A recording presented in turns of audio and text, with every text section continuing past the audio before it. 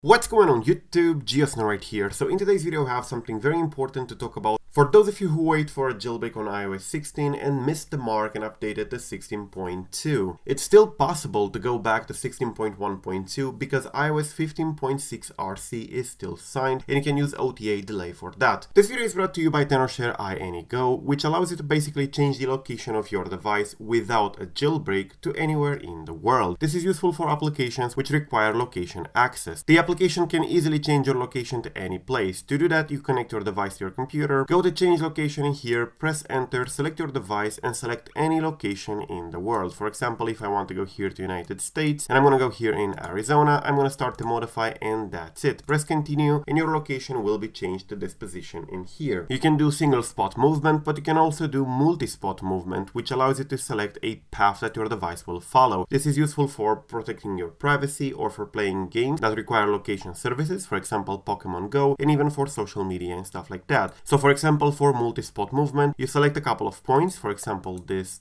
and select a speed, for example by car, and press start the move. Your device will start moving from this point, from the beginning point, all the way up to the final one. You can definitely check the program out in the link below. It's available for both Windows and Mac OS. So as you probably know, there is a way to go back called delayed OTA, which basically involves using the signing profile, supervising your device. There are tutorials on the internet, even Sonderstack made one, which is pretty good. And basically you can still go to 16.1.2 because for enterprises, Apple still allows you to go to 16.1.2 for a longer period of time, even after it's no longer signed. For example, if you take the iPhone 14.5 in here, you can see that there are a couple of betas signed, but also the normal versions. On the normal versions, 16.2 is the latest version and 16.1.2, which is good for jailbreaking, is no longer signed. Now 16.2 does patch a lot of important vulnerabilities, including a kernel vulnerability that we need. We use that in the application Cowabunga, which allows you to hide the dock, hide the home bar, customize folder backgrounds and stuff like that. We use that in File Switcher 10. We also use that in the font changing application, which allows you to customize fonts without a jailbreak. So staying on iOS 16.1.2 or lower is a great idea. However, if you already jumped the gun and you're running 16.2, it's too late to go back to 16.1.2, which is a good version. However, with the delayed OTAs method, it's still possible. The reason it's possible is because 15.6 RC is still signed, as you can see from here. For some reason, you can still go to that beta on a couple of devices, and if you go to that one, you are able to go back up to 16.1.2 with delayed OTAs, because delayed OTAs don't allow you to downgrade, just to upgrade. So if you're running 16.2, you can't normally go back to 16.1.2, not even with delayed OTA. But since you can go back to 15.6 RC, it's possible to go from 15.6 RC all the way up to 16.1.2 with delayed OTAs. And that's why it's important. You have to do this now if you want to jailbreak and you're running 16.2, because otherwise 15.6 RC will stop being signed and then delayed OTAs will not work anymore. So that would be your first destination. You have to downgrade back to 15.6 RC and then you can upgrade to 16.1.2. And that's why it's important. After you do that, you can definitely use applications like this one, which can change the font. You can use File Switcher 10, you can use Cowabunga to hide the dock, hide the home bar and stuff like that. The sky is the limit because there are a lot of vulnerabilities that were patched